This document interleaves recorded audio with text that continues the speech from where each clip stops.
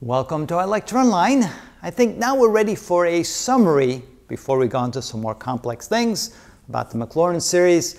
Let's do a summary of what we've learned so far, some of the more common series that you may run into, and some of the commonalities in which they are expressed.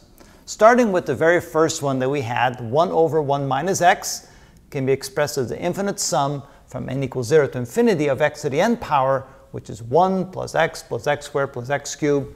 Of course, that only works when x is equal to 1 or less, or I should say between -1 and 1 is a better way to express that. So the radius of convergence is 1 in that case. For large values of x, that's of course not going to work.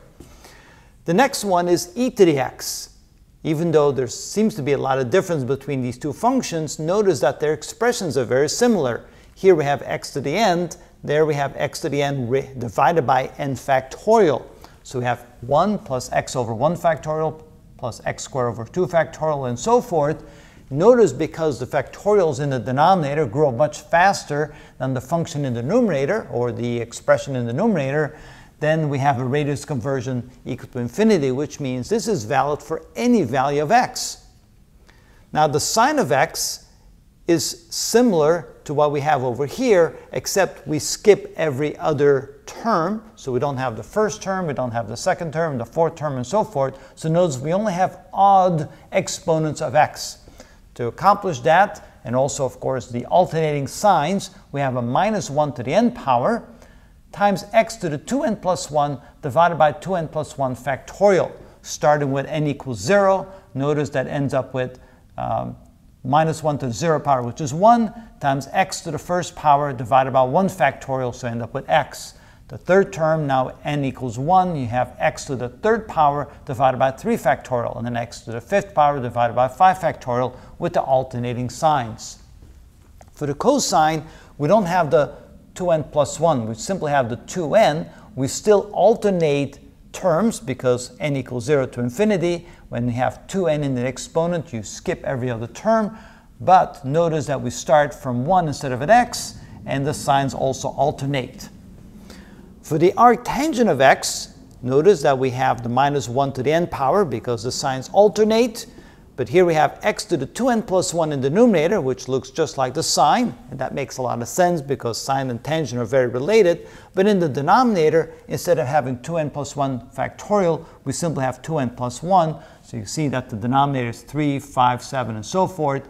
But all three functions, sine, cosine, and arctangent, well, let's see here. For the sine and the cosine, the radius of convergence is infinity. In other words, we can plug in any value for x because, of course, they're what we call rotating functions. Every time we go through 360 degrees or 2 pi radians, we start over again. So we essentially can plug in any value for x, and the infinite series will give you the right value for the sine or the cosine. But for the arctangent, we can't do that because, of course, we realize that for angles greater than 45 degrees, the arctangent becomes greater than 1, and then of course there is no convergence at that point. So you want to make sure that the values you use in here for x between -1 and 1.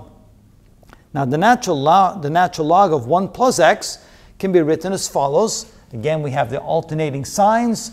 Notice we don't skip any terms, so we don't have a 2n factor in the numerator, so we have x to the n power, so we have x squared, x cubed, x fourth, so forth. We don't start at n equals 0.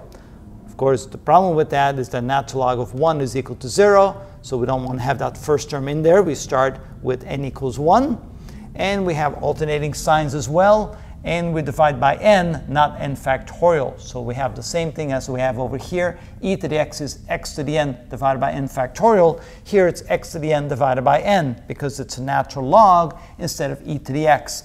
That requires us to have a radius of convergence of 1 as well. And finally, the binomial expansion, the one that we just saw in the last few videos, 1 plus x to the k power, we can write it in a compact form like this, which can be written out as the infinite series here. Again, we expect the value of x to be between -1 and 1.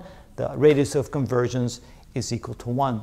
So a nice little summary of the various infinite series expressions that we have for some very common functions. And when you put them side by side like this, you have a better way of seeing the relationship between them and seeing how the functions actually do make sense when you see the infinite expansion. And that's how it's done.